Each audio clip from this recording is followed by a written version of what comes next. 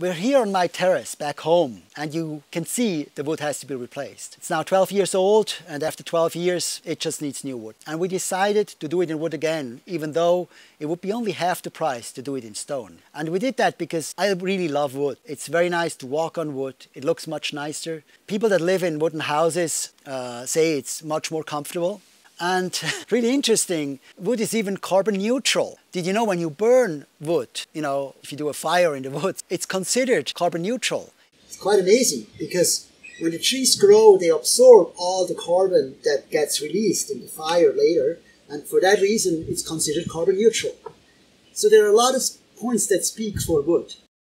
And I was really surprised to find cheap wood companies in the Obermatt top rank list, in the Obermatt rank database. I actually filtered for raw material companies because we wanted to buy gold and metal companies in order to have a recession hedge. And then suddenly these wood companies pop out. And I also found an article on Motley Fool, a stock blog, that said you should buy wood companies as a recession hedge. So now where a lot of people are worried about the recession, these companies should actually be cheap. It doesn't make sense that they should be expensive. It doesn't make sense that they're cheap. So I digged deeper. I looked for reasons why these companies are cheap. One reason is American import duties. The USA decided to tax Canadian wood because they want to protect their market. Now that's a problem for a Canadian company because if there are taxes on their wood, that means they're more expensive and less people are inclined to buy it. And in addition, they may have to lower their prices and that will cut into their profit margins. Also, I found that there are really strong environmental laws in Canada, which means they can cut less wood than they could before, which I think is a good thing, but it also means that their revenues may decline. And in addition to all that, West Fraser, one of the wood companies, said in a press release that they had really severe weather conditions last year. And because of the bad weather, they could ship less wood and they could also cut less wood. So these are reasons that make the stock cheap right now. But there are also good things about difficult times.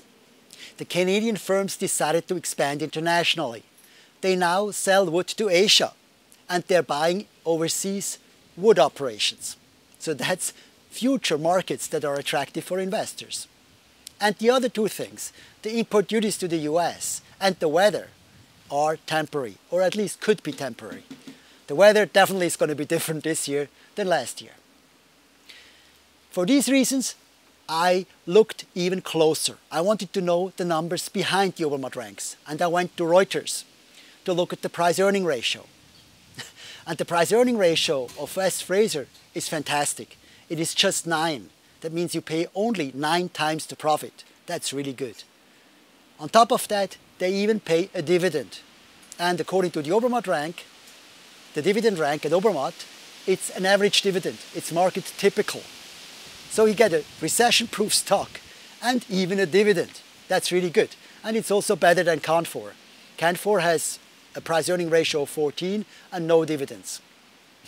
So for me, the decision is easy. I buy West Fraser. This is my decision. I wish you a lot of success with your decision.